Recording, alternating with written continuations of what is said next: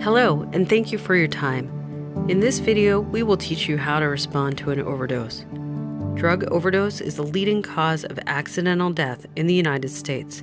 Narcan, also called naloxone, is a medication used to treat an opioid overdose. Opioids are prescription medications like oxycodone or fentanyl, and illicit drugs like heroin. Opioids can severely reduce or completely stop a person's breathing. This is what we refer to as an overdose. Using opioids with alcohol or medications like Klonopin, Ativan, or Xanax increases the risk of overdose. The good news is that increasing use of Narcan within the community has been shown to reduce the number of overdose deaths. By reversing an opioid overdose, Narcan has the potential to restore someone's breathing. In order to make Worcester a safer place, we have developed this video to train you how to 1. Identify someone who has overdosed, 2. Administer Narcan, and 3. Perform CPR. By itself or when coupled with CPR, Narcan can save a life. The first step in helping someone who has overdosed is to recognize what is going on and respond appropriately. Signs of an overdose include falling asleep or loss of consciousness, slow, shallow breathing, choking or gurgling sounds, a limp body, pale, blue, or cold skin. In addition to these signs, check to see if the person is responsive to a loud voice or a gentle shake. You can try a sternal rub. Make a fist with your hand and rub your knuckles against their sternum, the bone running down the middle of the chest. Don't try to make them vomit. This is very dangerous in an unresponsive individual. If they do not wake up, call 911 immediately before administering Narcan or starting CPR. Calling 911 is so important. An immediate call to 911 makes sure that emergency assistance will be there as quickly as possible in order to help with any additional medical needs. 911, what is the nature of your emergency? Tell 911 that you have found someone not breathing. And what's your location? Give them as many details as you can about your location so that help can get to you as soon as possible. Leave the phone on speaker. The operator may want to remain on the phone with you and coach you through the next steps.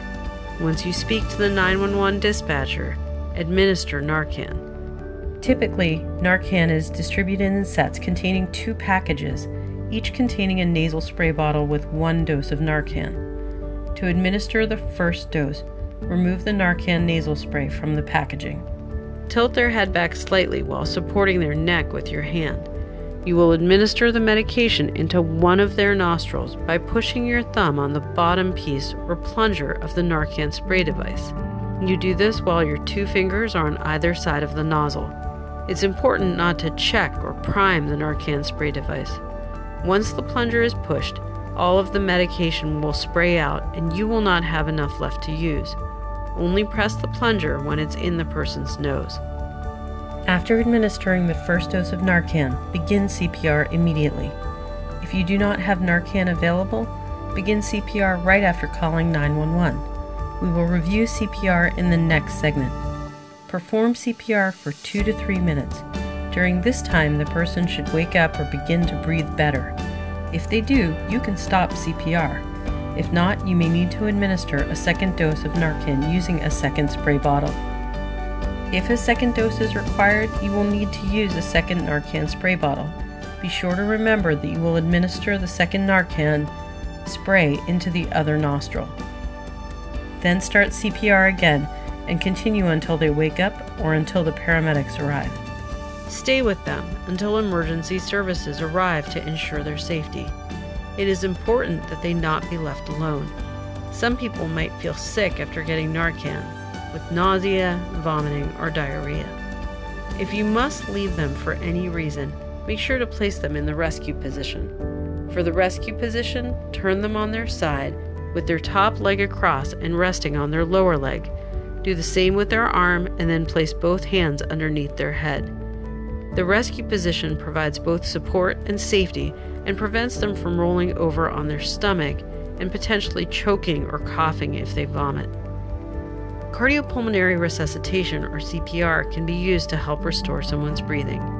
CPR involves two main components: chest compressions and rescue breaths. These will be given at a 30-to-2 ratio. That means that after you do 30 chest compressions, you give 2 rescue breaths. You will begin 2 to 3 minutes of CPR immediately after giving the first dose of Narcan. If they are not waking up after 2 to 3 minutes of CPR, you will need to administer a second dose of Narcan and continue CPR. To begin CPR, ensure that they are in the correct position. They should be lying on their back, and you should tilt their head back slightly and lift their chin. Be sure to examine their mouth and remove anything that they could choke on. Start chest compressions. Grip your hands with interlocked fingers on top of one another over the middle of the person's chest, just over the sternum or breastbone. Use your body weight to perform the compressions. You will deliver 30 chest compressions before switching to giving rescue breaths. When you are delivering the chest compressions, it may be helpful to count out loud so you can keep tally for yourself and others who may help administer CPR if you need to take a break. Chest compressions should be delivered at a rate of about 100 compressions per minute, or just under 20 seconds for 30 compressions. Push down 2 inches for each compression. Be sure to keep your elbows locked. After 30 compressions, you may begin rescue breathing if you feel comfortable. Use a pocket mask if one is available. If you do not feel comfortable delivering rescue breaths, continue administering chest compressions at a rate of 100 compressions per minute. To perform rescue breathing, make sure they are lying on their back, then tilt their head slightly back and lift their chin up. This will open the airway. Pinch their nostrils closed and open their mouth. Put your mouth over their mouth to create a seal. Give 1 breath and watch their chest to observe a chest rise. A chest rise will indicate that the airway is open and air is getting in. Give a second breath and then go back to chest compressions. Each breath should be about 1 second in duration. Wait about 5 seconds to deliver the second breath. The ratio of compressions to breaths is 30-to-2. Meaning that after every 30 chest compressions, you will need to provide the person with 2 rescue breaths. Continue switching back and forth between 30 chest compressions and 2 breaths. Continue CPR until the person is waking up or until emergency help arrives. Chest compressions alone are proven to be effective.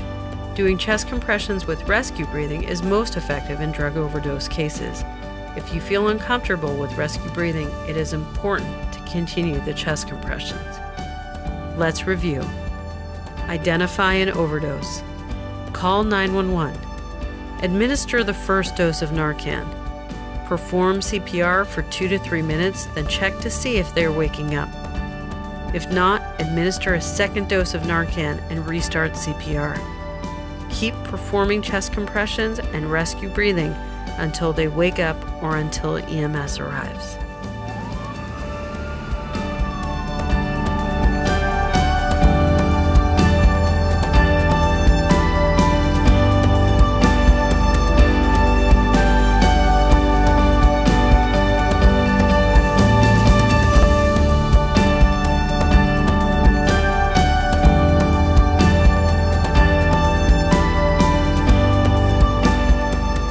This video is supported by the Overdose Prevention Fund and the Remillard Foundation.